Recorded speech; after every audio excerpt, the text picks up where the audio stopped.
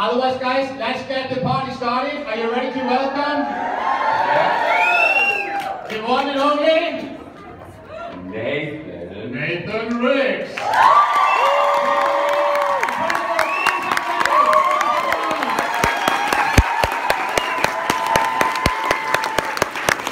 Okay, so just a little bit of background about Nathan. He's the founder and creator of OTG. So One Team Global is one of the only support organizations we have in network marketing on this kind of scale. And OTG supports you guys' business in a huge way. Wouldn't you agree? Yeah! And he's the founder and creator of that. On top of that, he's built an enormously big organization with Nu Skin. And my favorite story is when he got started, his goal was to earn $100,000 in 1 month after 1 year. So after 1 year in the business, his goal was to earn $100,000 US. Do you think he did it? Yes. He was very, very, very, very, very, very close. What was the number? 99, 6, 41, 28.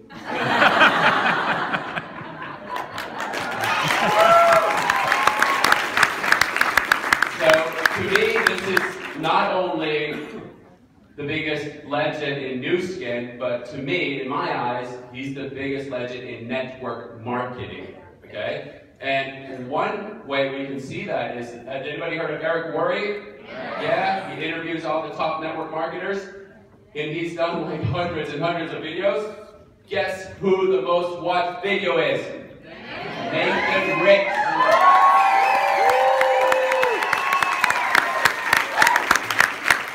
So we're not going to take any more of his time because you'd rather listen to him than us. But let's give a huge standing ovation for Nathan Ricks.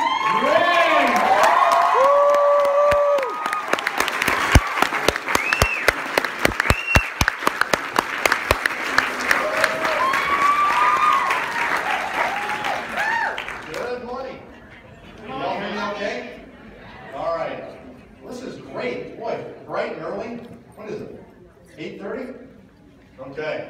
This is fantastic. Have you all here? So bright-eyed and bushy-tailed, as we would say.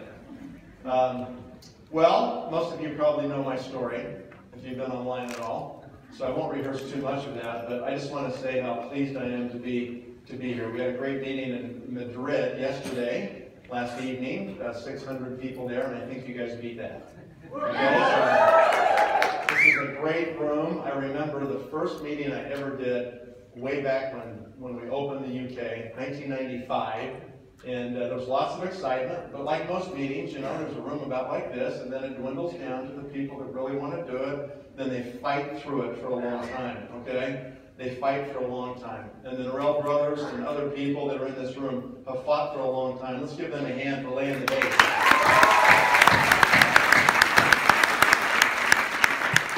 And so you're blessed with great leadership. And I hope you listen to them and to what they ask you to do. And these principles that we teach in One Team Global, they're tried and proven all over the world. It doesn't matter what country, what society, what currency, what language, it doesn't matter.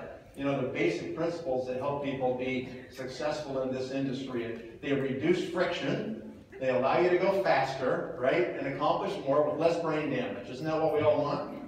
Of course, right? And that's exactly what they allow us to do. So today what we're going to do is just talk about a couple of unique things. I want to spend about an hour and talk a little bit about the basics of becoming a millionaire in this company. Like, what does it take to do that? I'll speak very directly. I hope I don't offend anybody, but I'm just going to tell you the way it is. That's my MO. I don't beat around the bush very much. I'm a businessman, and when I got approached about Nu Skin, I simply wanted to understand how the business worked, okay? Frankly, I wasn't that into the products, to be honest, okay? For me, it was a vehicle that was going to take me from my current financial position to a place that I wanted to be. Now, I didn't have any way to compare whether the products were good or not, so I gave them to my wife. My wife was a Clinique lady, right? And she said, these are way better. They're way better. And that was good enough for me on the products. I thought if they're good, if they're that good, then, you know, X% of the population is going to end up using these products. I just want to make sure they're in my network so I get commissions on that consumption, right? So for me, it was purely a business proposition. And that's probably kind of skewed the way that I look at the business all the time, as I kind of always look at it as a business. So I hope today, this morning, while we're here together, that you'll kind of take my perspective. Maybe you're a completely product-oriented person, and there's nothing wrong with that. Okay, that's perfectly great, all right? Maybe you'll actually pick up a little bit more about the business and how I look at it as a business. Because, you know, frankly, if I can't make a lot of money every month, I'm not that interested. No matter how great the products are, I'll be happy to use the products, but I'm not going to put my time and effort and energy and my focus of my business life into something unless it really is fantastic. So I've said this many times before, all right? I think Nu Skin is the best business on the planet. I've got other businesses, and they have their risk and their brain damage and the things that you don't have to have in Nu Skin. And with Nu Skin, you get this amazing business, gives you huge upside potential, big time leverage, even global leverage with literally no risk. And that combination of massive potential with literally no risk is something you can't find anyplace else. Typically, when you get huge upside potential, there is huge risk attached to that. Huge leverage, huge risk, right? Not in this case. This is an anomaly as we look around the world, and that's why people that are really thinking about those parts of the equation eventually figure it out. They gravitate to this business. They understand what it is and what their objective is, what they need to do to create this ongoing, recurring income stream that can sustain them for the rest of their lives. And that's why we're here. Nu Skin, at its very core, is a vehicle. Okay? If you take the onion of Nu Skin, you peel away all the layers of the onion, and you get right down to the core of what this really is, it's a vehicle, right? It's a vehicle that allows us to accelerate and compress time. So instead of taking 40 years to try to accomplish something, we can compress that down to 5 years or 10 years maybe, and then we can be done. We don't have to worry about money the rest of our lives. That's what attracted me. You know, I mean, when my brother-in-law recruited me, those were the kind of concepts that caught my attention. You know, he said you can go out and keep doing your real estate, but every year you're going to start over. You know, January 1st it goes back to zero, and you got to pump up and, you know, see how you do that year, and then, you know, it goes to zero, and you pump up the next year. He said, this one's totally different. This one, you build it to a point, the next year you add on to where you were, you don't go to zero, you start where you're at, you build it again, start where you're at, you build it again, start where you're at, build it again. After a certain amount of time, there's enough volume, there's enough leadership that's been developed that you can end up having this recurring stream of income. And how do we do that? How do we create that volume? Okay, in this company, ladies and gentlemen, it's leadership development. It's creating executives. It's about being an executive factory. And what we do is we create this structure of executives, and we hang the volume on the structure. That's how you do it. You got to create the structure first, and then you hang the volume on the structure, right? And that's what it takes to build a really substantial, significant organization. All right. So let's just back up. I want to tell you a story really quick, okay? And the story starts with a 3x5 card, okay? Everybody knows what a 3x5 card is? Well, this was a little 3" by 5" card that was in my mother's recipe file, okay? When I was 14 years old, I don't know where I received this audio cassette tape from. Somehow, I don't know, somebody somewhere, somehow I got my hands on an audio cassette by a gentleman named Paul J. Meyer from the Success Motivation Institute in Waco, Texas. I'll never forget his voice. Waco, Texas. Okay, had that Texas drawl. And on this audio tape, which was about 30 minutes long, he talked about, for the first time in my life, setting goals, writing them down, reading them every day, focusing on your goals, and if you did that, you could accomplish anything. Now, I grew up in a house where my father worked for the government. My mother was a school teacher, so she kind of worked for the government too, all right? And we just didn't have much money. At least if my parents had any, we never knew it, right? Because I would say to my dad sometimes, hey, can we go to the movies? And my dad would say, no, we can't do that. We don't have any money. And I said, well, can we go out to the restaurant, you know? We'd go once a year, like on Christmas. We'd go to a restaurant, and that was it, you know? And the rest of the time, it was like, well, we don't have any money. And if, heaven forbid, I said, well, can we go to Disneyland like our neighbors? It's like, oh, are you kidding? We don't have any money, okay? Eventually, I figured out we didn't have any money. And something happened inside of me, you know, when I was this young teenager. And one time, I just said to myself, I don't want to ever tell my kids we don't have any money. You know, so it like triggered something in my brain, you know. So I think I was looking for an opportunity like Nu Skin. I think I was preconditioned because of this no money thing, my whole growing up life, that I was preconditioned to find a way. I had to find some way that I wasn't going to have to say that to my kids. And so that's kind of where this whole thing started, is I'm listening to this tape, and it's like magic. I'm thinking, really? Is that it? You just like think about what you want, you write it down, you read it every day, you go to work on it, and it's going to happen? Really? My parents have never said anything like this to me. I don't know about your house where you grew up, or your parents talking about goal setting and doing goal setting sheets with you. Probably not. I mean, not my folks, you know. No one ever talked about it. And so it was like this whole new concept. And I started thinking, okay, well, I'm going to try it. And I remember grabbing this 3x5 recipe card out of my mother's recipe box, and I drew a line down the middle. And I wrote my 2 goals on both sides of these 2 columns, the top of the card. When I was 14, all I could think about was American football. That was all on my mind. I loved the Minnesota Vikings. I'd wear purple to school, you know? That was their color. I mean, I was just so into it, okay? It's probably like Manchester or something around here, okay? I mean, I was totally into it. And so all I could think about was like playing football, but I had a problem. I was about as tall as I am now, but I weighed 50 kilos. Okay? So I was really skinny, like 120 pounds. Really skinny. I was so skinny that when I walked to the supermarket, I had to jump on the mat to get the door to open. That's how skinny I was. So, you know, I'm just sitting there going, I want to play football, and my dad is like, you know, he's smart, so he goes, you're an idiot, you're going to get killed, you know. You're like a stick, they'll break you in half. So I'm forbidding you to play. And so this goes on for like 3 years. Finally, he goes, look, when you get into high school, if you still want to play, then I'll consent that you can play then, okay? Well, I'm this skinny kid, and so I'm thinking, I need to figure out how to do this. So I get this card, and I write 120 pounds on the top of both columns. One column was bench press, how much weight I could lift, which wasn't much. And the other column was my body weight, which was about the same, right? And every time I would focus on these goals, I would just start to like work out. I met these 2 guys at a youth recreation facility in my neighborhood where they get kids off the streets. And these guys taught me how to lift weights. They were like coaches. And they said, you got to eat a lot. You got to start eating a lot of food.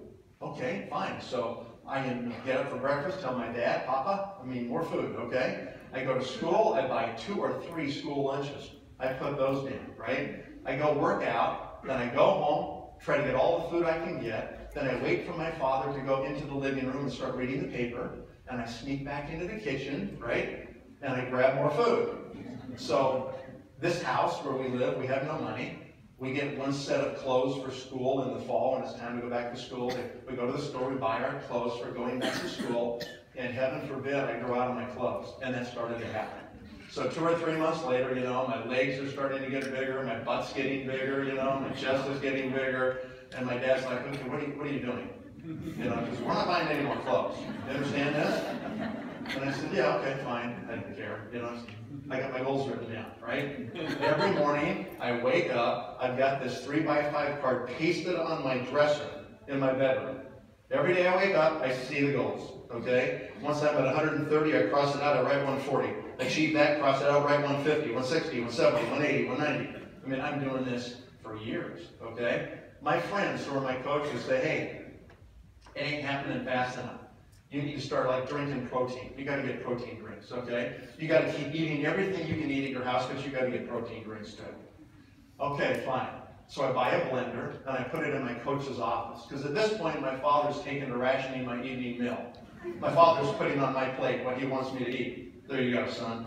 Okay? And so I have to resort to these other tactics to get more calories and more protein, right? And so I hide this blender in my coach's office so my dad doesn't know about it. On the way to school on Monday mornings, I go to the supermarket, I buy 2 gallons of milk, I buy 5 dozen eggs, I've got my can of protein powder in my coach's office. I get there before school, I put in the milk, I put in 6 raw eggs, I put in 2 scoops of protein powder, blend that baby up, this thick yellow goo that just stunk, you know? Hold my nose and just chug this thing out of the blender and try not to barf. Seriously, my stomach's revolting. I'm like, stay down there.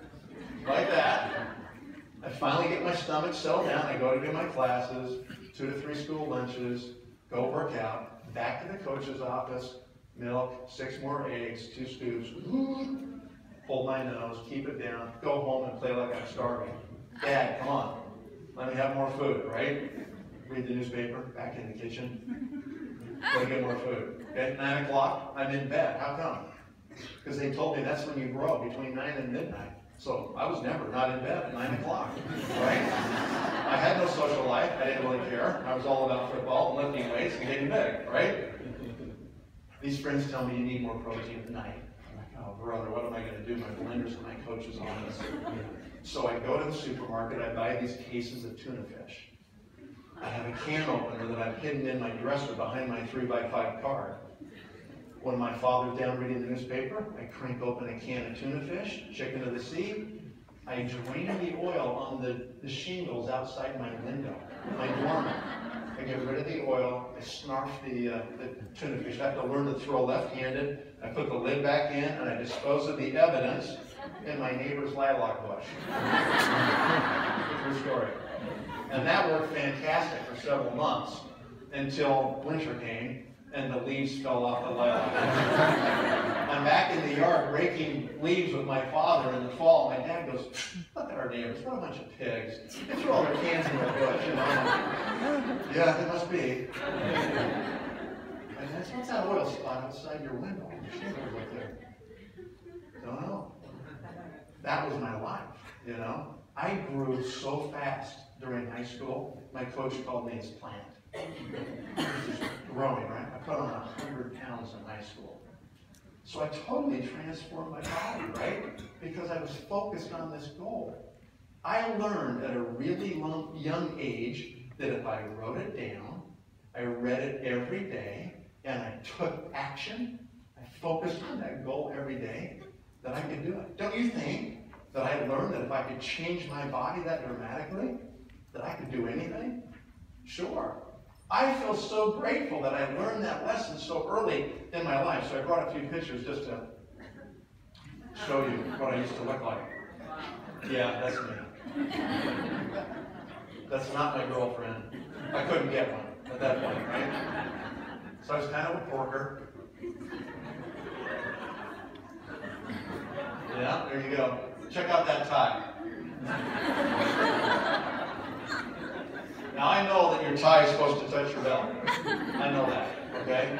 My problem is my neck was like 20 inches. Didn't matter how long the tie was, you know, the stub's clear up here and it's still not long enough. They called me no neck Nate. Just went from my ears to my shoulders. There was no neck.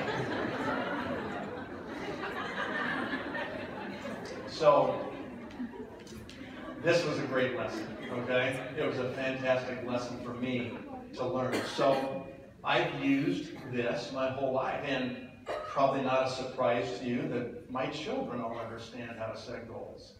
Because I've sat down with my kids every year in January and said, okay, what are you going to do in your life this year?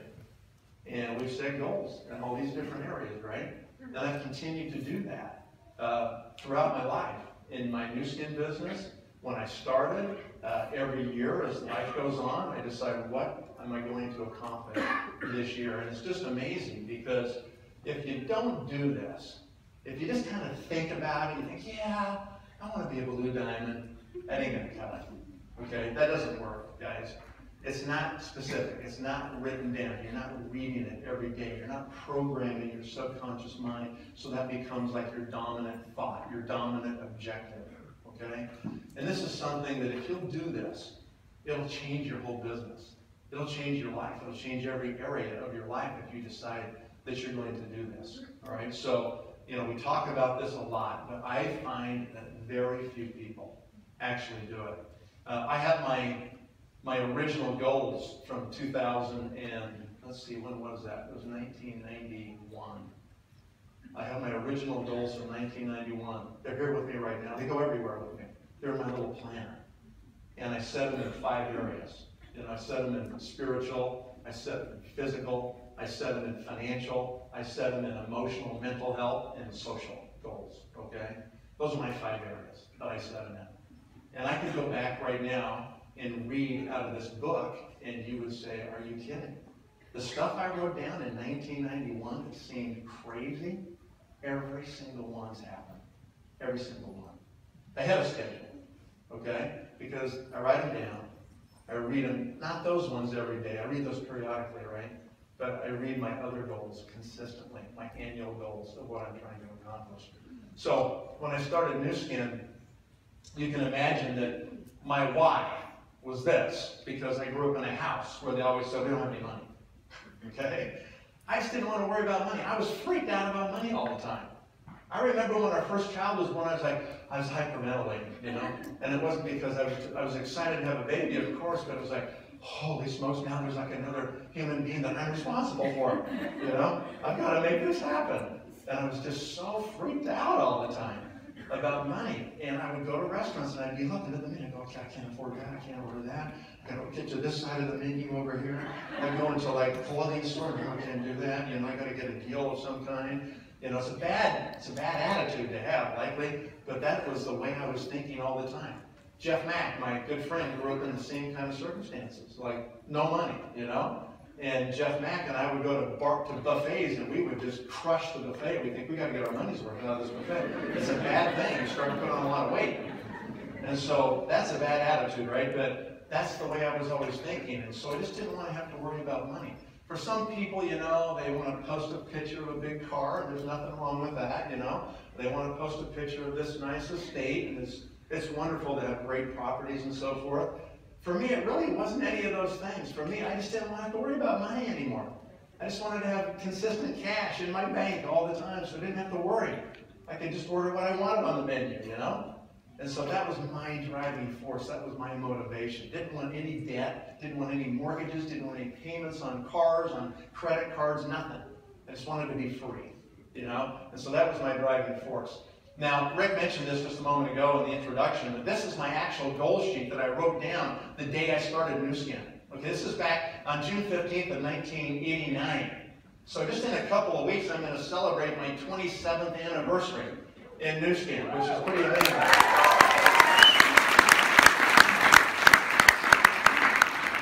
And you can kind of see that that's what I did right down. Make $100,000 per month by building a large Nu Skin downline in 1 year. I didn't even know what I was writing down, right? The only reason I wrote that down is my brother-in-law said he was going to make $100,000 a month. True story. I had no comprehension about what that even meant. Like, how big of a team would I have to build to make that happen? I just thought, you know what, if he's going to do it, I got to do it. I can't let him beat me. I'm competitive. And so I'm going to write down the same thing. And I did.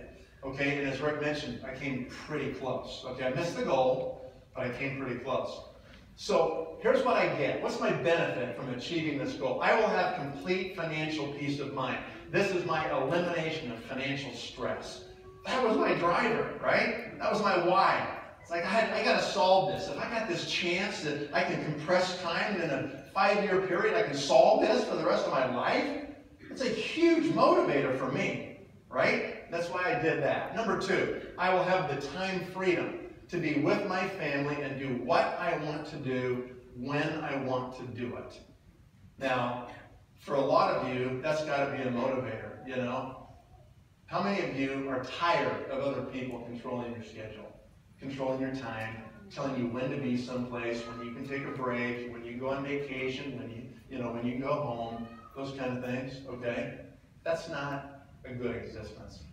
You know, it's just a job. A job is a job is a job, okay? They're only going to pay you enough to keep you coming back. They will never pay you enough to set you free. They don't have to. There's other people that are willing to do your job for about what you earn today if you don't want to do it anymore. There's plenty of people in line, okay? So you have no leverage on your boss. You can't demand 5 times more salary because other people will replace you. That's just the market, okay? The only way we get ahead is we have to find our own thing. We got to do our own business of some kind, right? And when you analyze all the kinds of businesses and you really look at it clearly, that's what I said a minute ago, I think you'll come back to the fact this is the best one you will ever see. Okay, because you get this with no risk, right? Every other business, lots more risk. So that is what is so key, all right? So this has been an amazing thing. Some of you know that I'm a pilot. I love to fly airplanes, okay? I've been working on this for more than 10 years since I sat in the back of the plane the whole time I was building my Nu Skin business all over the world. And I just thought, this is ridiculous. I'm not a backseat guy. I'm a front seat guy. I should be flying this thing, okay? And so I decided to do it. And I found a guy that would just fly around to my Nu Skin meetings with me, and he was an instructor. And I just hired him and said, you're not going to teach any other students, you're just going to teach me. I'm hiring you. You're going on all these trips with me. And of course, he became one of my customers on LifePak and everything. And so we started just doing that. And otherwise, I couldn't have done it, you know, with my schedule, unless I just was able to hire this guy to go with me. And so I bought this airplane. And then every year they come with an upgrade, and I'm a sucker, so every year I buy a new airplane, and I just keep upgrading. When I bought my 5th airplane from the same company after 5 years, they brought the whole factory workers in and thought, this guy's an idiot, to buy 5 of these in a row, you know? And they gave me a big award for being the guy who bought the most airplanes from the factory, right? Well, then I said, I want to fly jets. Well, that's a whole different world. When you get into jets, I mean, things just happen a lot faster, right? And so you got to really be on your game. It's a whole different kind of process. And so I went through all those steps, you know, and finally I got my ATP, my Airline Transport Rating license last year. So I could go fly for British Airways if I wanted to, right? But of course I wouldn't do that. They don't pay enough, right? So that's what I decided to do. This is one of the things that makes you free. So in my life, it's really simple. I can say to my wife, let's go down to our beach house, you know, let's just jump in the plane, just get online, follow the flight plan with the FAA. We drive to the airport, you know, they know who we are, they just open the gate, we drive right out to the plane, they've got it waiting, they've already put the fuel on, everything's ready to go, we just get out of our car, the valet takes our car away, our bags go on the plane, we fire up the engines, we land down in California at our beach house. And, you know, we get Uber, just Uber over. It's really simple, right? And there we are. I mean, it's like an hour and a half. It's incredible, you know? I wouldn't even be through security. The plane would be closing the door by the time I land if it was a commercial flight, right? And so it's crazy. I don't have my plane here in Europe, and it's driving me nuts. I'm like thinking, I need to be in Stockholm like this afternoon, you know? And how am I going to make that happen? It's just pure luck. I can find the flight. Hopefully it doesn't screw up, right? And I actually get there. Talk about freedom. Talk about the ability to control your life and your time, right? You just say, okay, let's just go here. Let's just go there. It's incredible. I mean, it's incredible, okay? So, a lot of fun to do that. Number 3, I can grow equity positions in my business empire much more rapidly. Well, I didn't have any business empire at the time. I wanted one, but I didn't have one yet. And I thought to myself, well, Nu Skin will be my cash cow. That's what will generate the cash so that I can actually buy these properties. You see, I came from real estate into Nu Skin. I was a broker, and I would broker other people's properties, whether I'd sell them or lease them for people, and I was getting real estate commissions in doing so, right? And I always said to myself, this kind of stinks.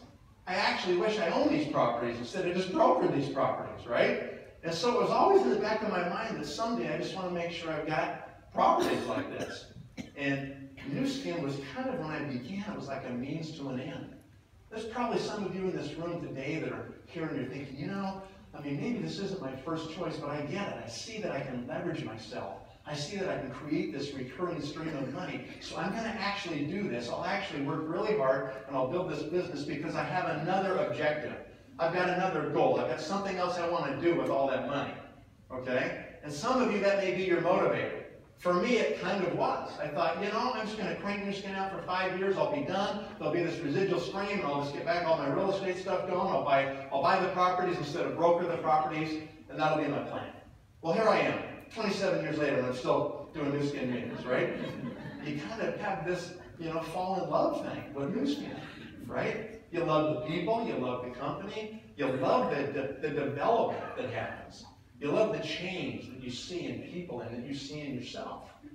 It's just this phenomenal personal development laboratory that challenges you to the nth degree, right? And it's just phenomenal to be part of it. So that was why I wrote down number 3. And then you have to talk about the obstacles to achieving your goals, right? Number 1, negative people. When you start in this business, all you have is your belief.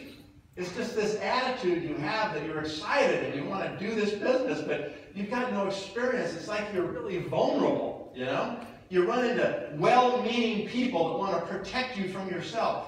Anybody ever run into people like that?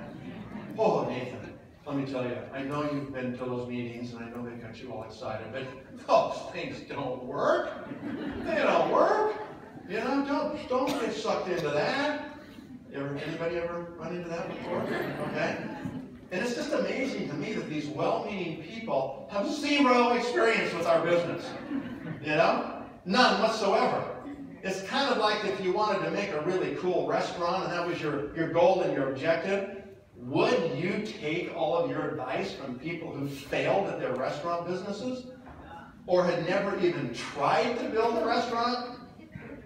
Or would you go seek out the best restaurants and find the owners and say, hey, how did you do this? Tell me the intricacies. How does it actually work, right? I don't understand why people listen to people that are clueless, that are absolutely ignorant about network marketing, that have never done it, know nothing about it, really. Got some superficial, freaked out, weird understanding. They don't even get it, okay? Listen to the people who've actually done it.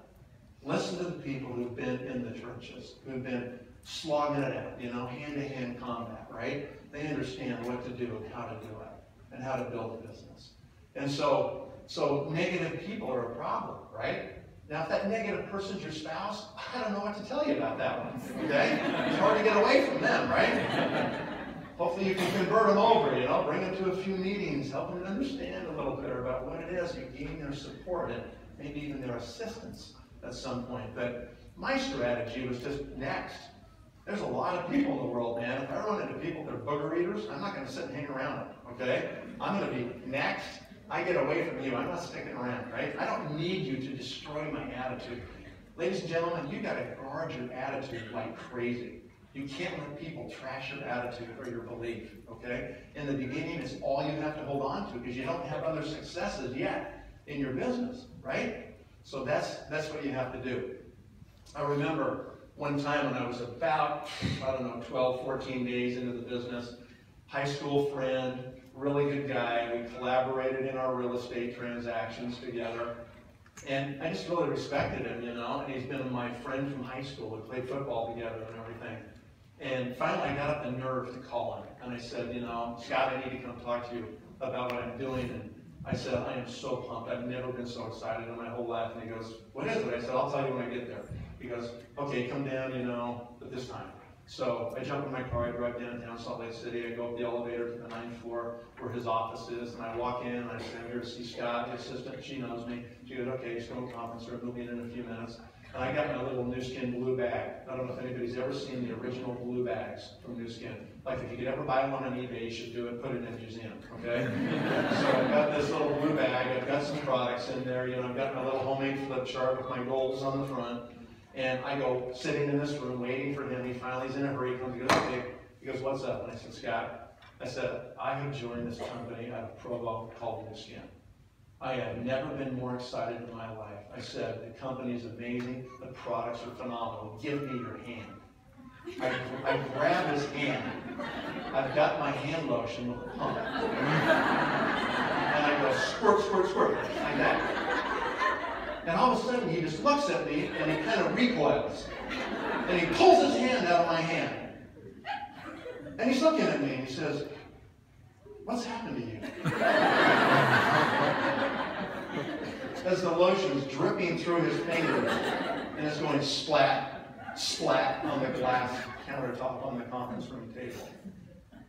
He said, what's happened to you? He said, we used to do multi-million-dollar real estate transactions. Now look at you, you're selling hand cream?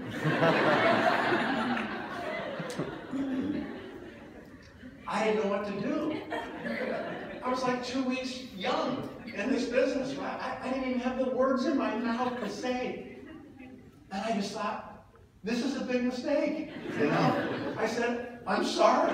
I don't even have a tissue for you to wipe your hands off. But I'm out of here. I literally was so freaked out, and it was like, I'm asking myself, what am I doing? What am I doing? You know? And I grabbed my products, I zipped up my blue bag, I went out of there. I just said, I'm sorry, it's a mistake. I'll talk to you later. I went down the elevator. I'm walking to my car in the parking structure. I'm just fuming. I'm so mad at myself that I didn't have any response to that. I remember I opened the door to my car and I took the bag and I threw the bag as far as I could across the car. It smashes into the passenger side door, lands on the floor, and I slammed the door, and I'm just sitting there gripping the steering wheel. My knuckles are white. You know, I'm like, why didn't you say something? You should have said something, you know? And I just sat there and I thought, maybe I shouldn't do this. Maybe I'm not cut out for this. You know, maybe this all was a big mistake. And I remember I pulled out of the parking structure and I had this little audio tape from a guy named Mark Yarnell, and I plugged it in my player and I started listening. And he was talking about the dream of Nu Skin. And I said, that is why I'm doing this business. It's not about the hand cream. It's not about squirting somebody, okay? It's about freedom. That's why I'm doing this. Okay, it's about freedom. It's just about consumptive products in a large network that create volume, that create freedom. Okay? And you know, since that time, you know, I've actually talked to him about that experience, you know? And he felt bad. He actually heard the story that I'm telling right now on YouTube or something, and he goes, hey, I didn't mean to like crush your dream, man. Most people don't, right? He's a phenomenal person, actually. Still not in our business. He said, man, I probably should have done it. I said, well, not too late, you know. You can do it now. So anyway, I just thought, you know, I'll just avoid people like that. I'll guard my attitude. I'll restate, reinforce my goals. That's going to keep me moving forward. Keep my focus on the big picture, what I'm trying to accomplish. The next one, lack of focus. I could be distracted. Now, by definition, every one of you are in this room because you're an entrepreneur. There was something about this business that tickled your entrepreneurial, you know, curiosity. And you decided there was something here that you should be involved with or look at. And it's probably because you do look at things. You're probably a little more open-minded than the average person. And so you find yourself here today. Because we're entrepreneurs, we're all born with entrepreneurial antennae. You've probably never noticed these before when you look in the mirror, but they're right here. They're right here on your head. And they're always kind of interested in the new thing. Okay? And what happens is we join Nu Skin and we try to get focused and stay focused, you know, and after a week or two, we're out there recruiting, we're talking to people, and somebody says, hey, look over here, check this out. And we go, what? What's that? Really? Oh, wow. Okay? We go, no, get back on track. Get back on track.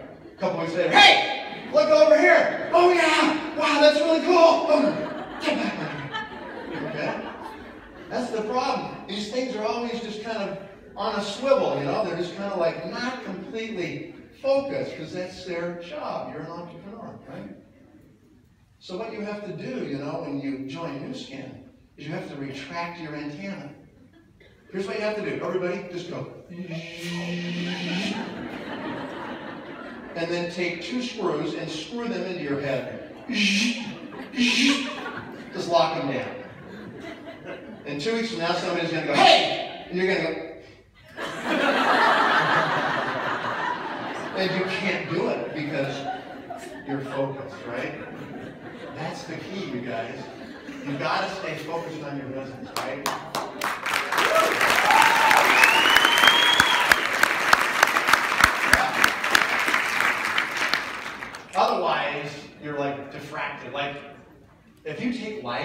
and you take light and put it into a laser, you focus it like a laser beam, okay?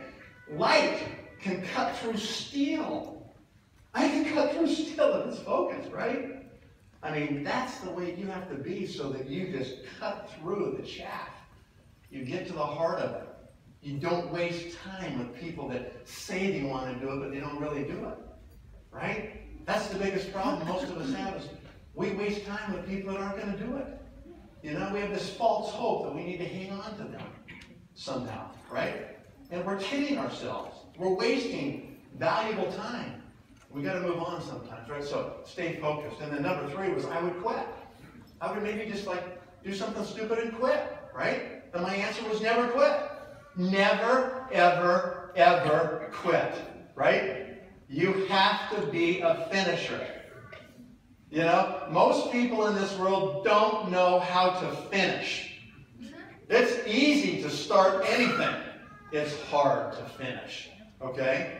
You want to set a great example for your children and your grandchildren? Be a finisher.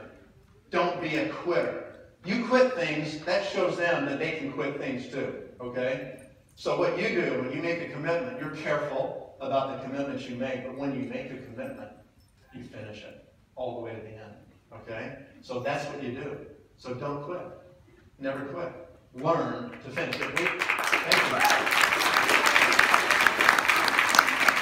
If we always quit things, if when they get hard, we walk away, we never learn the personal lessons we need to learn in our lives because we just keep walking away from those lessons when we finally get confronted with them, right? And it's the same in our relationships with our spouses, children, you know, people we interact with on our teams. You know, we have to have direct conversations. We have to be open. We have to face those things and work through them. I'm plenty screwed up. I've got a lot of things I got to work through too, right? But we have to just keep pressing forward and keep doing better. Let's talk about the obstacles, okay? So these are the things that everybody will face. Every one of us in this room will find out that, you know, these are the 3 main things. So number 1 is yourself, right? My good friend Lon Wardrick would always say there's only one person you really have to recruit. That's yourself, right? How many of you have kind of this debate every day? You've got your dream stealer person on this shoulder. You've got your positive new skin self on this shoulder. And all day long you're like, yeah, you should do this. This is like the greatest thing ever. Read your goals. Be focused. Talk to people. And over here, oh, this is really tough. That person was really rude. I don't know if this is ever going to work. Did you sit there and find yourself going between these 2 people all day? Have you never really made up your mind that this is it? That you're fully committed? That you're going to do this no matter what? You know what? Stop torturing yourself. I mean, you spend so much energy going back and forth. Just make a decision, okay? Just decide this is it. There's no going back. You're not going to quit. You're just going to go forward, right? You're going to get better. You're going to figure out how to make it work. That's the way you need to do it, for sure. Do you guys have the hokey pokey over here? Yeah, you know what that is, right? You got 1 foot in, you got 1 foot out, you got 1 foot in, and you shake it all around. You do the hokey pokey, and you turn yourself around. That's what it's all about, right? Is that it? Yeah. That's the problem with most of you in this room. You're doing the hokey pokey. You got 1 foot in, then 1 foot out, right? Stop it. Just jump in, both feet. Make a commitment, right? Just make sure you're going to do it, no matter what. Okay. Rejection. This is just part of it, you know? You're going to get rejected, right? Has anybody here got 100% yeses? No. You know, you are going to face rejection. And frankly, it doesn't have a lot to do with you, or with new skin, or with anything like that. It just doesn't, okay? Getting all worked up. So, it has to do with where people are at personally. Okay, now, a lot of you have heard me talk about people being someplace on the clock, right? I'm convinced that people are ready, they're open to hear about something new when both hands are straight up at 12 o'clock. But our problem is most people, we find them at 3 o'clock or 6 o'clock or 9 o'clock. You know, they're not quite at 12 o'clock where they're really ready. So you approach people, you talk to them, and they don't see it. They don't get it. And sometimes we think, well, was it me? You know, was it the words that I used or didn't use? And certainly, you know, words are important. Probably the tone of your words are more important than the words themselves. Okay? But it's not like you have to be perfect or spend 22 days practicing this line that you're going to talk to somebody with. Okay? It's not about that. It's about talking to enough people that you find the ones that are at 12 o'clock, that they're ready to actually hear it. And you can't take all this other stuff personal if they're at 1 or 2 or 3 or 5 or 10 o'clock. Because they're just not there yet. They're not open yet. Okay? I'm looking for people that have been beat up enough. They're finally at a place where they're open. They're finally ready to look for something. They're finally sick and tired of being sick and tired. Right? And they're ready. They're ready for change. They're looking for an opportunity. That is when we have to find people. Now the problem is, all these people out there walking around, they don't have clocks on their forehead. So we can't look at them and go, oh, that one's 12 o'clock. I want to talk to that one, right? The only way we find this out is we have to talk to them. We have to approach them. And that's why you have to talk to lots of people to find the ones that are ready. When you find people that are at 12 o'clock, you can't say the wrong thing to the right person. This doesn't almost hardly matter what you say. It's like you can say almost anything about this and think, okay, I'm interested. Let's see, what is it? Okay? Then you find people where you've practiced, you know, you've done your presentation, and you know, you just got it wired. And you sit down with somebody, you give them the best one you've ever done. And they just give you this blank stare like, I don't get it. No, I don't see it. You know? You're a bit incredulous. Like, what are you talking about? That's the best presentation I've ever done. And you didn't get that? What's wrong with you? Are you mentally retarded? What's your problem? Right? They're not at 12 o'clock. They can't see it. It's nothing to do with you. Okay? It's about where these people are at. And so that's the key. Our problem we have is that we'll go out and we'll start recruiting, and because we have fear is what stops us from talking to people, right? Because we're afraid, we experience fear that limits the number of contacts that we do. And so we'll talk to a certain amount until we kind of think, well, I've got enough. You know, I got 5, or I got 7, or whatever, I got 10 people. And then we just start to focus on those people alone, right? And we just kind of think, well, now it's your turn to bring people, you know? And we stop recruiting people ourselves. We just kind of go into management mode, and we start like pounding on these people. Well, the fact is, a lot of these people are not going to really do it. You know? They think they want to, they may join, and then they get distracted, right? They can't stay focused, okay? And so they're probably not going to do it. And they stop calling you back, or you leave messages, they don't return them, you know? They're not exchanging with you. And all of a sudden you feel like, I'm losing them. You get more desperate. So you try to hold on to them tighter. I feel like I'm losing you. What's going on with you? I know. Are you losing your interest in Nu Skin? You know? Well, of course they are. That's what they're supposed to do. They're not focused, okay? And so we just sit there, in essence, we beat on people. Like, come on, Nathan Rex is coming to town. Don't you know you need to be in a room? We sit there and we pound on these people that don't want to do it anymore. We're dragging dead bodies around. It's exhausting, isn't it? Does anybody know what it means to drag dead bodies? You think they're alive, but they're not really alive. Right? But you bought 5 tickets for the meeting, so you got them by the hands. You're dragging them in the room. You're rubbing all the hair off the back of their head. And you flop them up into their chair. And they're sitting there, half dead. And then you bring me over and say, Nathan, meet my team. I look at your whole team. Wow, great job. I see you're dragging dead bodies.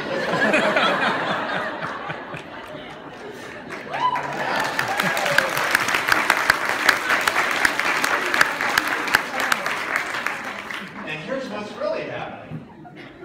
This is the point of this story, okay? Here's what's really happening.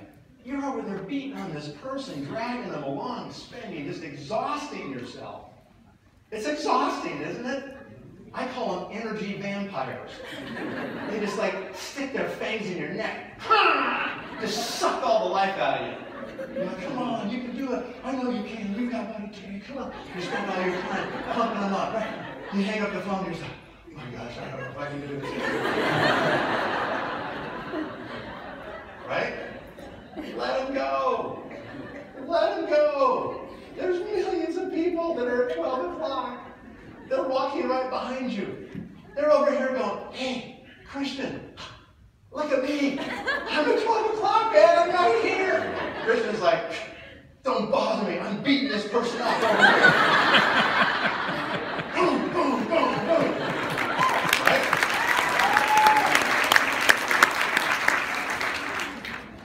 So stop dragging people. Only work with people that always call you back, that have energy, that are recruiting and talking to new people. Don't try to convince anybody, okay? Only work with people that are at 12 o'clock and ready to roll, okay? You can't waste your time. If you're not getting a response back from people, you can't invest your time. Time is your enemy. Time's going to make you expire in this business unless you have success. And so you have to hurry. You're in a race against time. Okay, you want to move quickly, don't waste time. And that means, a lot of times, that means letting go of people, like maybe before you think it's time. Okay, so that's what you have to do. Okay, let's see, we did rejection, discouragement. Okay, what's that one?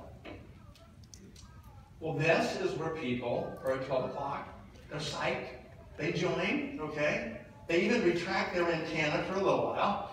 They become executives, maybe even gold or lapises, right? And then all of a sudden something happens, and typically it's nothing to do with Nu Skin. Sometimes it's relationship problems, something happens, parents, children, job, something, right? And they actually get really distracted, and they quit. And you go like, really? How could you quit? Well, this is a bummer for you, because maybe you're a lapis, and you recruited these 2 people, they've become executives, you're so excited, 2 more, and you're going to go to Cape Town or something, right?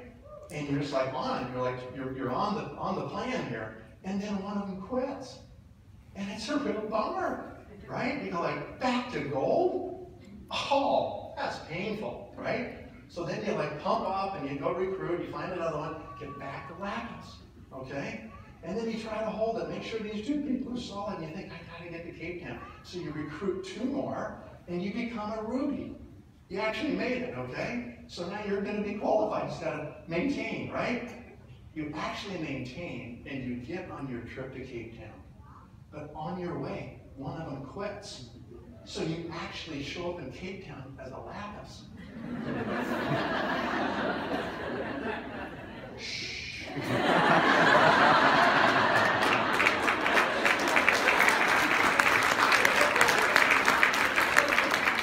Don't tell anybody. So you're walking around with a little bit of an inferiority complex, thinking all these people are incredible rubies. Just know that a lot of people go on their ruby trip as a lapis. It's not just you, okay? It's the business, guys. It's 2 steps forward, 1 step back. 2 steps forward, 1 step back. Sometimes 2 steps forward, then 2 steps back, right?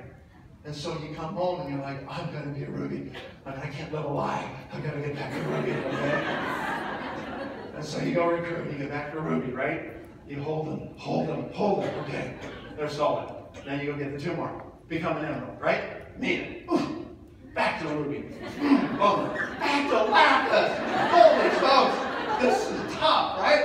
Back to ruby. Fight. Back to emerald, okay? Hold it. Go to diamond, okay? Big diamond, all right. Big diamond. Okay? Back to diamond.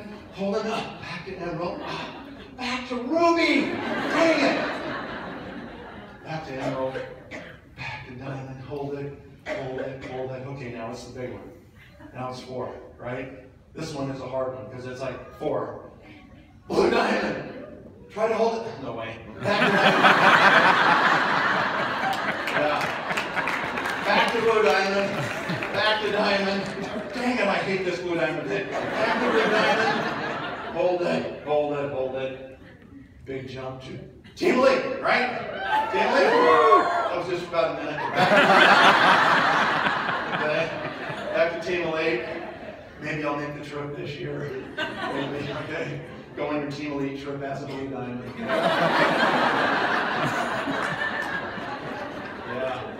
Back to Team Elite. Eventually, Team Elite. Eventually, Business Builder Team Elite. Lots of money. Okay. That's the business. Okay?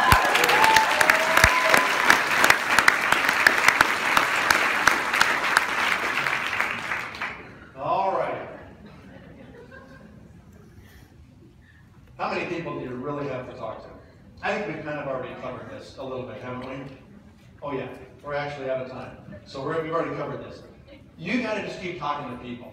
Now, worst case, people have always asked me, just give me the bottom line, right? So I'm a business guy, and I'm like, okay, I know the numbers. If you are willing to talk to 2,000 people, yourself, not all your downlines people, but you yourself, I don't know how you're not a Team Elite. I mean, if you're just awake and listening and getting feedback and improving and getting better and overcoming your fear and talking to better and better people, I don't know how you're not a Team Elite. I mean, just going through the process, you're going to improve, right? And the closer you do this, like if you're doing it consistently every day, why is it important to do Nu Skin every day? Why do we not just do Nu Skin once a week on Saturday and that's the only day we work our Nu Skin business? Because you don't have feedback close enough when you're recruiting and you're not successful, or you can't answer an objection somebody has, or you're not sure how to make it work, right? You don't get the feedback close enough together that you can change and improve and become more effective. The closer the feedback is together, the faster your rate of improvement is. Does that make sense? That's why you got to do it a little bit every day. Even if you got another job, you got to talk to people every day.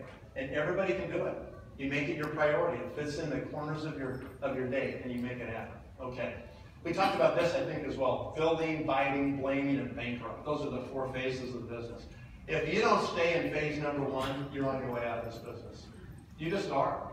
I mean, why do you think we have no cross-lining, respecting sidelines in our System 7, principles? I mean, why is that part of being a team player? Respecting sidelines, no cross-lining. Do you know why? Because at any given time, about 1/3 of the people are coming in, about 1/3 of the people are building leadership, and about 1/3 are leading the business. They're on their way out. It's just the way it is, guys.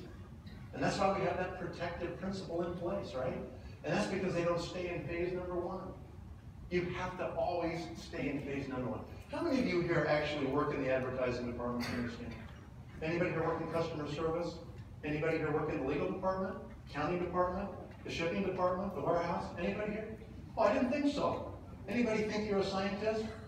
Some of you think you are. Yeah? You talk way too much about the products, okay, the science. Okay? Yeah, I didn't see any hands go up. So none of you have to do any of those regular corporate functions, do you? There's only one thing you have to do. Don't ever forget it. Open your mouth and talk to people. That's it, okay? Ask them questions. Start a conversation with people. Get good at getting into conversation. Maybe you recruit them, maybe you won't. We don't know. Okay?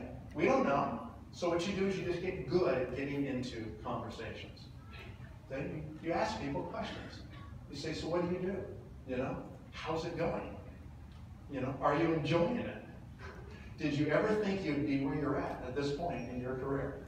Okay? Are you making the kind of progress that you'd hope to make? What is your plan over the next 5 years? What are your dreams? What do you want to accomplish in your life? I mean, there's so many questions you can ask people, just like that, right? And when you ask a question, then what do? Shut your mouth. Shut up, okay? Listen, both ears. Ask a question, listen. Ask a question, listen. Too many people just want to just, throw up on people. I know so much about ageLOC. Let me tell you about genetics. Okay? Stop it. Just talk to people. Have a conversation with people, okay? Stay in phase number 1 so you don't end up bankrupt in your Nu Skin business, okay? We've done that. This is my favorite quote, okay? My favorite quote in the whole world, actually. It goes like this, right? The greatest loss in life is the the greatest loss in life is the difference between human potential versus actual performance. Now, nobody really knows who the author is of that quote, but it's a great quote. It makes us stop and ask ourselves this question, okay? What is my potential? What do you think your potential is? I mean, psychologists tell us that we use about 10% of our brain capacity. You know, about 10%. What if you could use 20%? You know, what if you could use more than that? I mean, it would be phenomenal, right? I mean, I'm kind of glad of that. I played American football. I've only got about half my brain left. So at least 10% is working, happening, right? How much more can you accomplish in your life? If you don't have those goals written down, then you're like this ship without a rudder. You're being blown about by the wind and the waves. You bump into whatever port you happen to bump into. You're without an objective, without a real destination. You know, people waste huge amounts of their life just floating around, like not knowing what they're doing and where they're going, you know.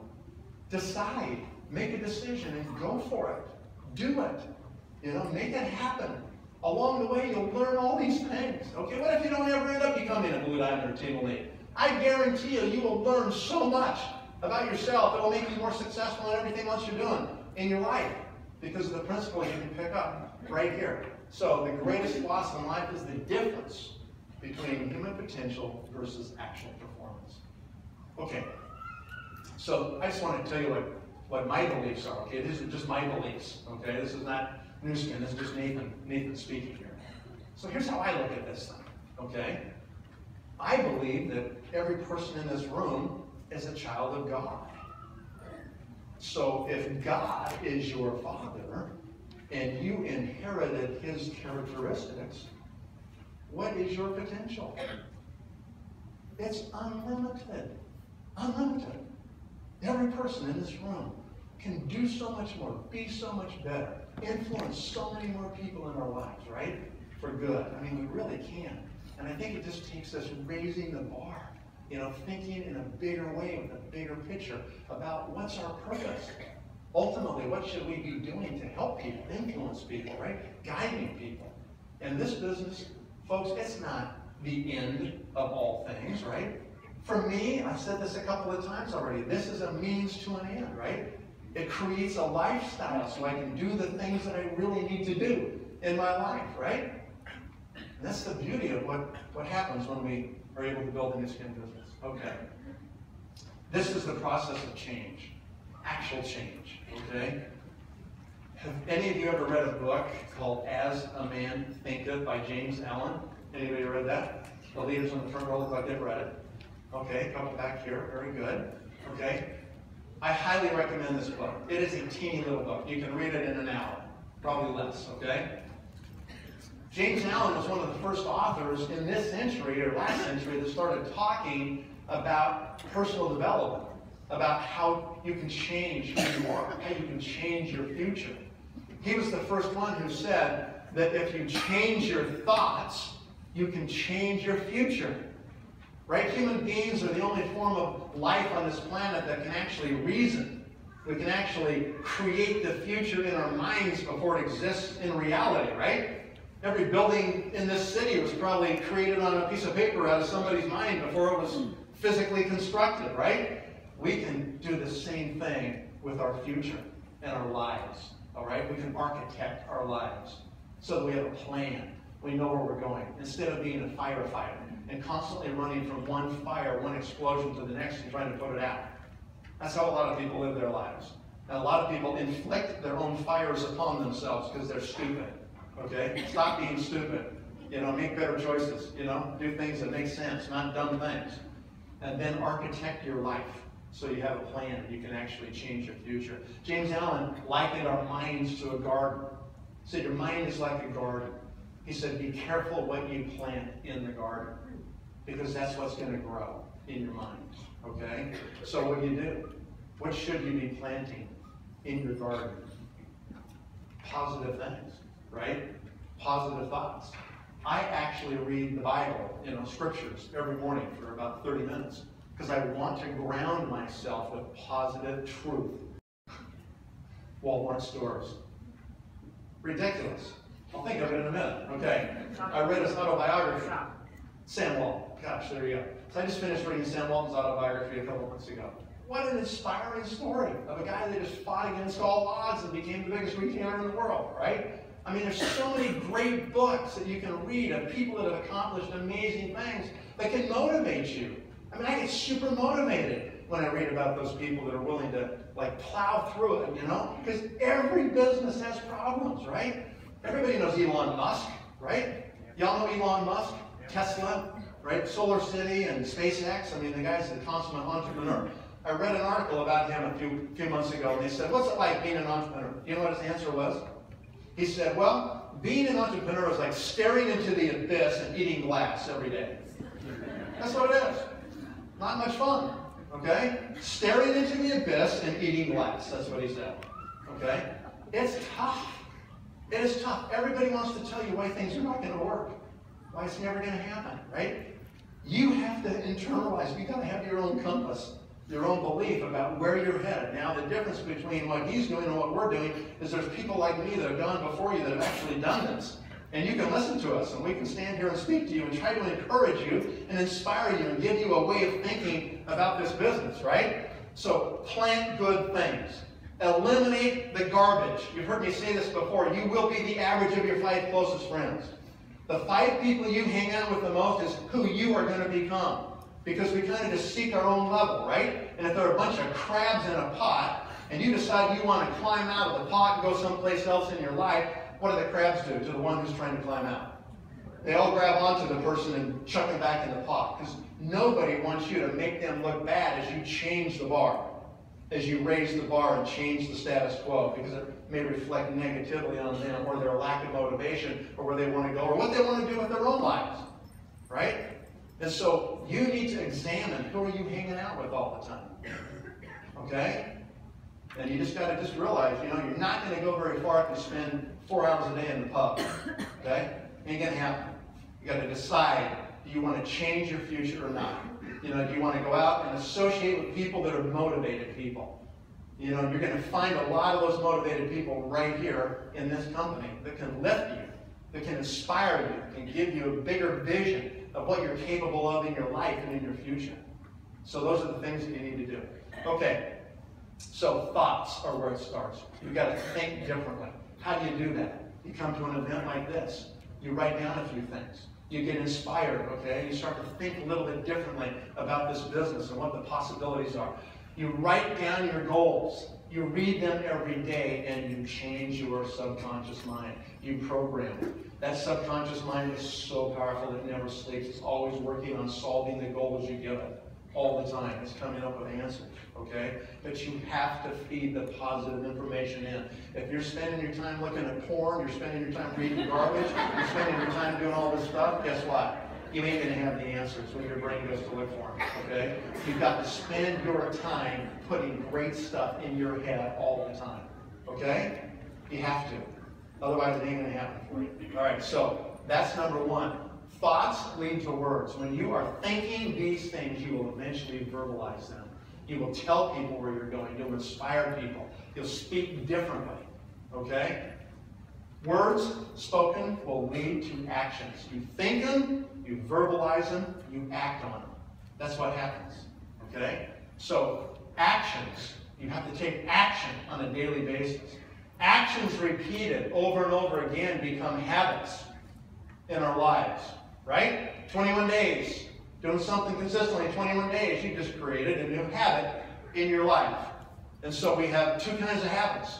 Habits can be the best of servants, or they can be the worst of masters. It just depends the kind of habits that you want to form in your life. If you want to smoke, and you want to let that be your addiction, and you want to be owned by your cigarettes so they are your master, and you have to jump out of meetings and smoke, and like get a smoke outside, and you got to do whatever you got to do, then that will run your life. That will be your master, okay? It's the same with any addiction. I don't care what it is, okay? On the other hand, you can form good habits, All right? What is a good habit that you can do that will serve you well? Be the best of servants your whole life. Reading 30 minutes a day of something positive and powerful. That can transform your whole life. It'll change the way you think. It'll plant great things in your garden, and you'll have a massive harvest. Okay? Another one is move your body every day. Okay? It's called mind over mattress. Okay?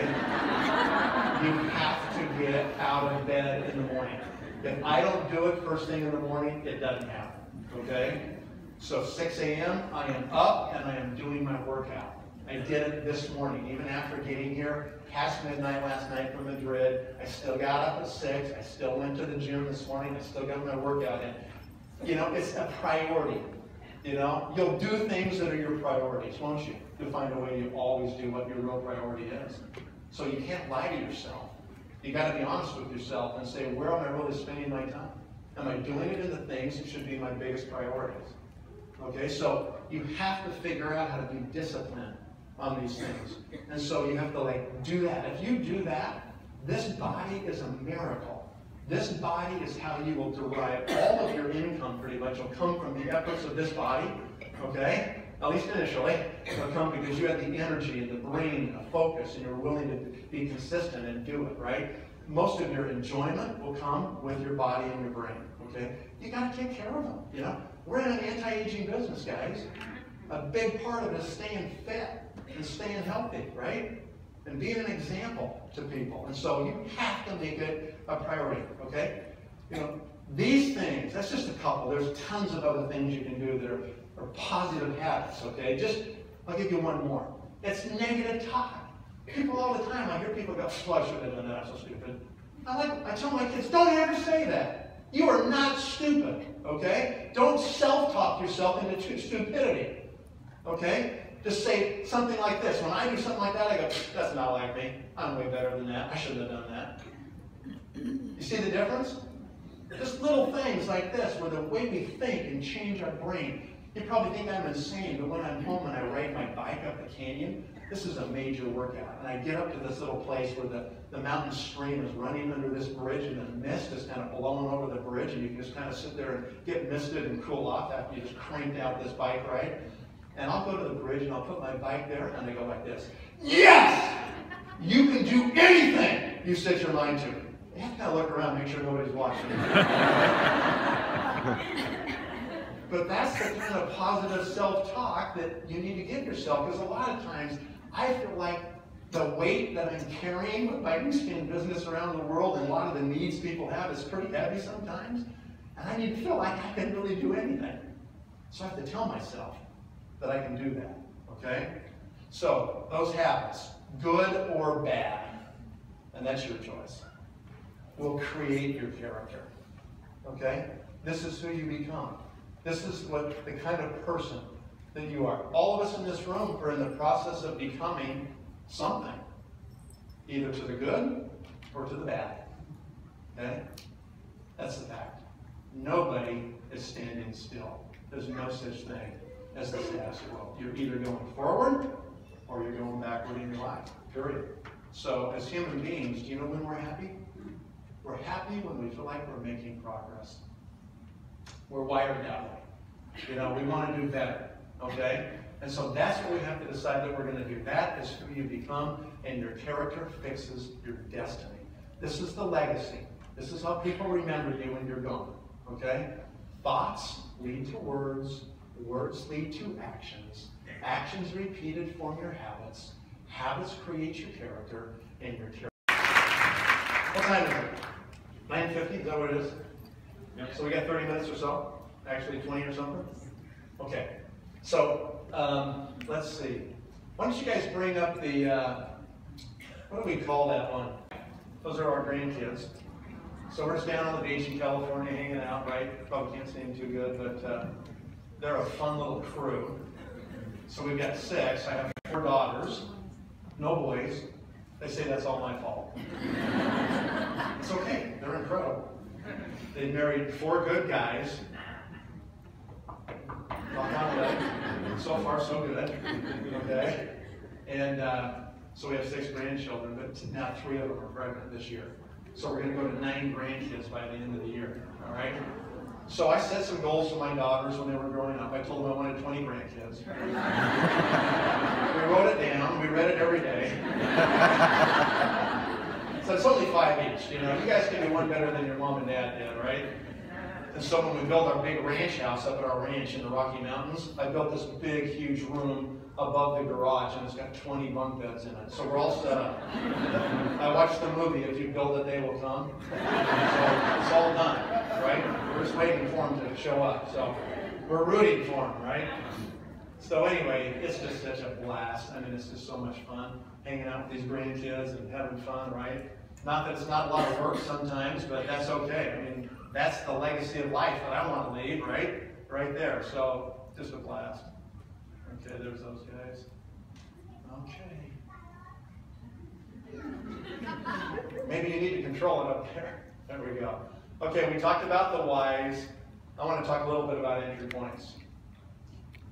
What I've seen in Nu Skin is that not all time is created equal. There are certain times when certain things happen that your business, you're going to get a lot more results in certain time frames than you do in others with the same amount of work. So like right now, the UK is going through fantastic growth, right? Congratulations to everybody here. This is amazing what you guys are doing. If you ask, yeah. However, if you were to go back 4 years ago and ask the leaders that were here, you know, how fast is it growing? They would have told you that now, this time is a lot better than that time, okay? So you need to make hay while the sun shines, right? You guys are off to the races now, so now you just keep this thing growing and going, and you multiply it 10, 15, 20, 50 times, okay? There is a lot of runway that's available right here for you to do it, and you guys will spill out of here throughout Europe, you'll spill into the Americas, you'll spill all over the world with your teams, which is really exciting, okay? You will start in the next 5 years, I'll make a prediction, there'll be a lot of people in this room that will have more business outside of the UK than you will have in the UK within 5 years. And you don't even know who those people are yet. That's exciting, isn't it? That's going to happen for a lot of you, okay? So what I've seen are that there's these entry points where, man, if you can time the entry point, you know, you come in right when something really booms, then you just feel like it was magic. It's maybe a little deceptive because you don't realize that it can be tougher than that at certain points, but boy, what a great ride when you just plug in and go for it, right? So I've seen this happen with country openings. We've opened 54 countries now. And really, without exception, every time we do this, the people that are positioned, they're ready to work, they've built leadership in advance, they're ready to open the market. These people, they own these countries, you know? And they end up just creating long-term streams of money, and it's happened every time. Like, no exceptions, okay? So it's like such a given that now when we're opening new countries, people will go to those countries and they'll start doing like Herbalife or Amway or something just to practice, waiting for the real network marketing company, Nu Skin, to show up, right? And as soon as Nu Skin shows up, they'll just swing their people over to Nu Skin and they're finally home where they really want to be, right? So it's really interesting how that can happen. New product launches. Sometimes you'll have such a powerful product that will launch. Like we just launched Youth, ageLOC Youth. We did 23 million in 8 minutes in America, okay? It is a phenomenal product. I mean, it's a really incredible product. So you guys will have that someday. I don't know when, but someday you'll actually have that launch here as well. And that attracts like a whole new kind of people, right? A whole new section of the population that maybe was not interested, but all of a sudden they understand what that product is doing and it attracts them. And so you have another period of growth. And then the same thing right here, this new category builders. So for example, when we launched the Biophotonic Scanner in 2003 in this company, and now we've had 3 iterations, the S1, the S2, the S3 scanner, okay? That completely changed nutrition.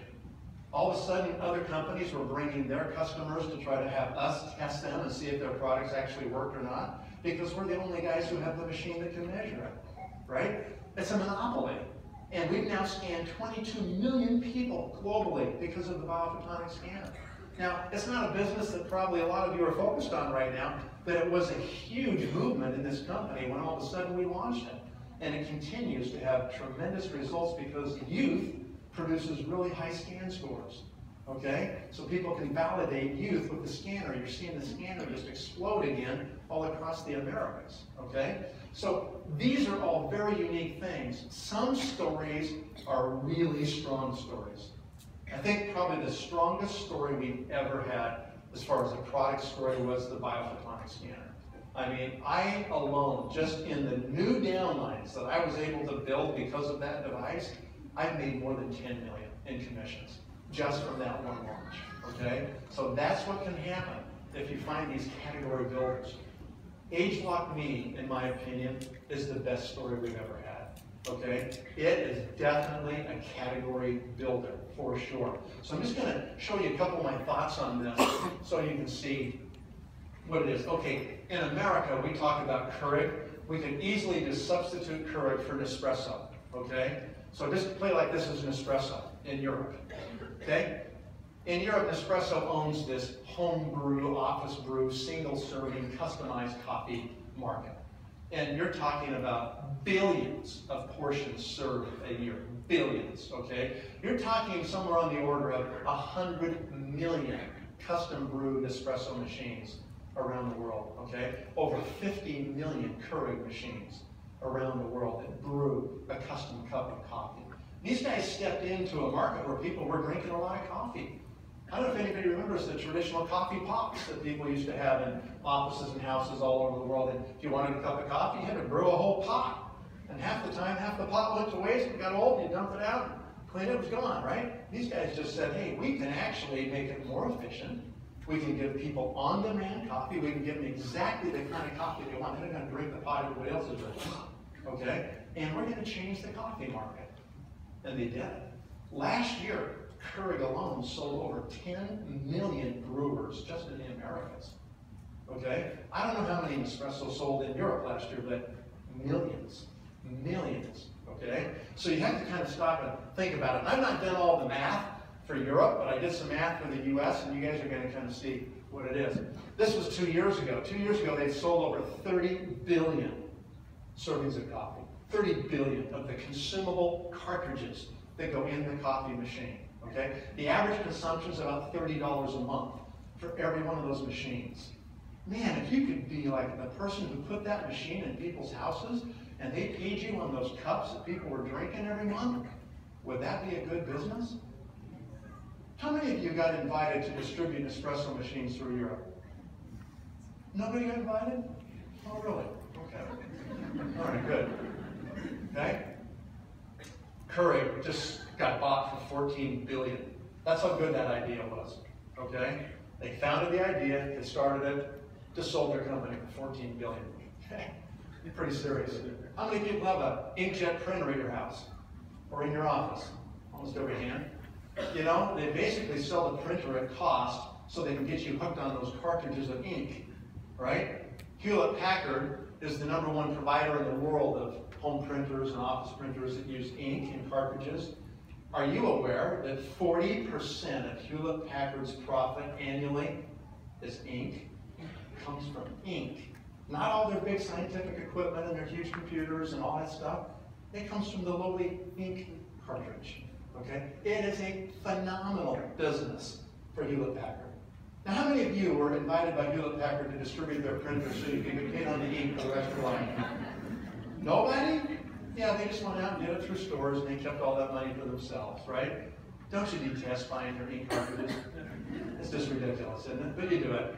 Anyway, okay? So this model is a really powerful model, okay? We're seeing the same thing now, as I just mentioned, because the Biophotonic scanners the machine and it drives the consumption of these products. And we're seeing this huge explosion with ageLOC Youth because of the scanner. It's happening all over the Americas and Asia right now, okay?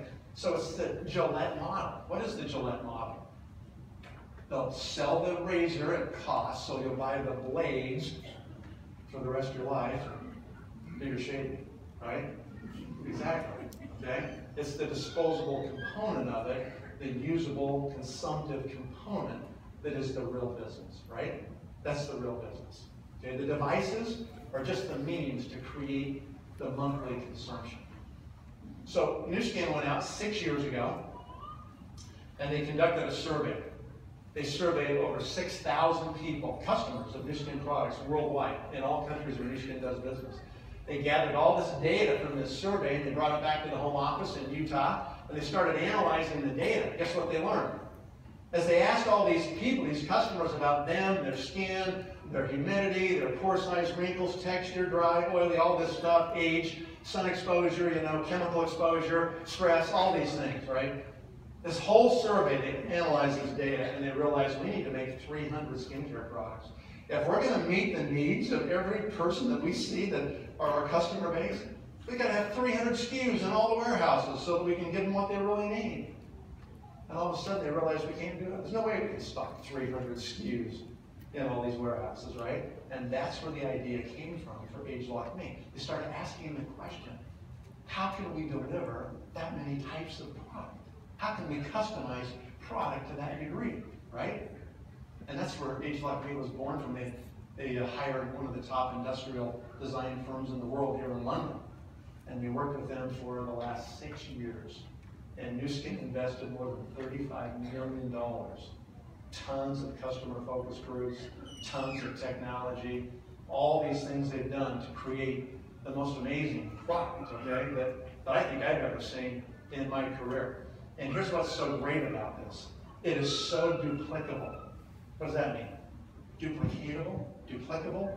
I'm not sure which word you want to use. They mean the same thing. Because you don't have to talk about science. All we do is we just take that device, we pop the top open, and we say to people, what does that look like? And they say, that looks like the cartridges in my inkjet printer. And you say, exactly. Exactly right. Did anybody invite you to distribute inkjet printers so you could get paid on those cartridges? No, I didn't think so. This company is going to deploy millions of these devices in people's bathrooms. And you have the ability right now to get paid on those cartridges and that consumption for the rest of your life. That's it. That's the deal, okay? Why am I excited about it? Because it's a twice-a-day habit, okay? We sold over 4 million galvanic spas so far. 4 million galvanic spas. Do you know what galvanic spas reorder rate is? 30%. 30% of all those spas reorder the actual gels and keep using those spas. Most of them go in a drawer. Why? Because they're not a daily use product. If you have a daily use product, you form a habit. Exactly, okay? That's why twice a day use is a big deal. And the early compliance numbers that we're seeing are 2 times plus what we see with galvanic devices, okay? So it's a big deal, you guys, right? It's an amazing product. So they will continue to expand the line of cartridges. You know, there's so many line extensions we can do off of this product. We can have a men's line of cartridges, multiple cartridges for men. We can have an acne line of cartridges. We can have ethnic lines of cartridges. We can do all these different things, right? That we'll see in the future. This is the first iteration. Okay, there'll be a ageLOC Me 2 and a Me 3, okay, over the next 4 or 5 years as they continue to improve this device, all right? So this is exciting times, and the exciting times are we're the first ones. We got first mover advantage here. Let me ask you a question. How many of you have an espresso in your house? Raise your hands if you got an espresso. Okay, got quite a few.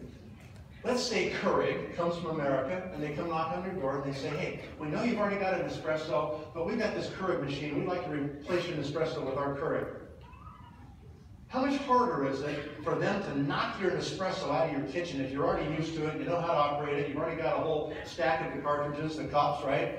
Is it tough for a new competitor to come in and displace an already installed machine in your house? Yeah. That's way harder than if you just get there first, okay? So that's what we're doing now. We're just going to get there first. There will be copycats. Right now, we already know that every major skincare company is trying to figure out how to make one of these machines. They're already on it. Truman Hunt, our CEO, told me about 3 days ago that they got a report back that the president of Shiseido in Japan had his engineers dismantle an ageLOC Me device and look at all of the components. And they determined that the patents were too strong for them to try to copy us. So they decided to shelve it for right now, okay? But the Japanese are cautious. They're more cautious than most, so that's not really good news. because the CEO of L'Oreal has already had his engineers tear apart ageLOC Me and look at it. And we heard that he stood in front of his room of his engineering department, and he said, really? He held up ageLOC Me. He said, really? Provo, Utah? Really? Provo did this? And you guys couldn't come up with this? The guy was ticked, you know? They're gunning for us. They're coming, you guys, because they have to. They cannot just sit back and not come after this market. We just changed the whole game. I hate to say it, but bottles are dead. Bottles are dead now, okay? It's all going to go to these customized, on-demand, 3D printed skincare machines. That's where it's going to go. And they're going to be in people's bathrooms all over the world, right? And our job is that we're first. I mean, all of us in this room, we will never find ourselves in this place again. We will never find ourselves in a place where we're the first mover in what is an absolutely enormous market like this, where we can do what we can do with this product, okay? Do you realize that if you build a team that distributes 1,000 of these products, these ageLOC Me's into bathrooms out there, 1,000 of them, that you will make $100,000 a year just on the reorders? Do you understand that? Do you understand if you build a team that distributes 10,000 ageLOC Me devices, that can make basically $1 million a year the rest of your life? Do you understand that? It's going to happen one time. It's going to be the next 4 or 5 years, and then the market's going to get pounded as people figure out how to try to work around our patents and come up with their own devices. Trust me, it's going to happen, okay? We have to get there first. We want to get there first, and we want to own this market and make sure that we capture it. I don't know if you're aware of the micro layering. Everybody up to speed on this? This is really cool stuff. You know about 3D printing, right? There's a company here in England that is 3D printing houses. They got this huge 3D printer, half the size of this room, and they print your house. Just put it on your wall. Okay? People can print guns from the internet. They can 3D print a gun that will fire. You can print your buttons. You can print your dinner plates. If you want a new color of dinner plate tonight, you can print them and put them out on your table. Okay? Right now, most people don't know about 3D printing. In 10 years, you will all know about 3D printing. You might have a 3D printer in your house in 10 years. Okay? We're one of the first companies in the world to use a practical application of 3D printing to customize and print your skincare on demand in your bathroom. Okay? That is a pretty cool thing alone, that we're able to do that. And so it's a very sophisticated printer. And it lays down 40 different layers. And each little dollop that gets printed out of that ageLOC Me device, if you were to analyze it with a microscope, you'd see 40 different layers, 40 different slices. Okay? And that's important because when you actually put that on your skin and you apply it to your face, it actually goes on in the right proportions, mixed properly. And they have done the study on this now, and they know you get 3 times more absorption, 3 times more effectiveness of these ingredients than if you simply squeeze them into a little dish and you stir them with your finger and then try to put them on your face. Same ingredients, just printed instead of stirred with your finger. Okay? So the printing component of it is actually a really important piece of the results people get. And everybody says the quality of this product is beyond anything they've ever used before in their life. And so it's a really great product. Some pictures from our friends in Korea that have been doing this for 3 months. I know the lighting's pretty horrible, but huge changes in this lady's overall, just her face in general, right? And so we see those things. Okay, so first mover advantage, you know, almost $40 million invested. Very few people in our industry could ever compete. It will be the traditional industry of skincare that competes. 4 patents with 27 independent claims. Those claims are important. That stops our competitors. 2,000 unique customized formulas, right? Hygienic, hands-free delivery at the moment of use.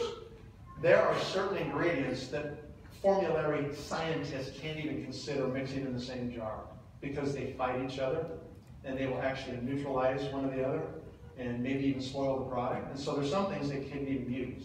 Well, now because we have these 5 cartridges that are hermetically sealed, so we have the ability to hold these things separate until the actual printing. Now you can consider all kinds of ingredients that no one's ever been able to use before, including new skin in jars. Okay? So it's a powerful thing. So there you go. We got the mixture. Micro layering, we talked about that. I think, so I don't know why this thing, there we go. And 3 times the absorption because of that 3D printing. So those are the advantages. Okay, can you bring up the last, that third PowerPoint, please? That show up in bottles and jars of skincare. Okay?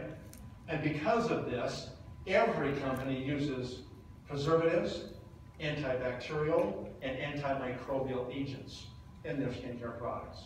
Because as soon as you expose it to air or water or dip your finger in it, you just contaminated it. Okay? And so if you don't have these agents, then you kind of grow a petri dish in your bathroom. Not healthy, not good, right? And so that's the problem. So these affect the look, the color, and smell of skincare products. So that's just a little bit of bacteria picture from a person's bottle of skincare, okay? That's what it looks like when it starts to grow, a certain kind of mold, okay? I think there's another one, hard to see, but right in the middle. There's 2 spots, okay? There's another one. This is kombucha mold. It grows inside skincare products, okay? It's not a fun thing. Oh, I already showed you that one. Am I going the right way? Hello? Come on. That's actually part of a person's skin when they put some product on. These things can happen if you have bacteria, mold, yeast in your skincare products. That can happen to your skin, right? Okay, so does everybody now understand why they have to go to a 3D printed skincare product? Do you understand that the world just changed?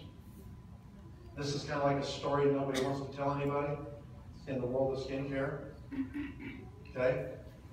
I don't think people are going to use bottles and jars anymore once the story's out. I think they're all going to go to ageLOC main devices. Okay? What do you think? Yeah, kind of sobering, isn't it? So those are the sources of contamination, right? And that's what promotes the growth. So when you have a device, I mean, I don't think Nu Skin understood that when they invented this, what they were really doing. But what they really are doing is they just changed the whole game.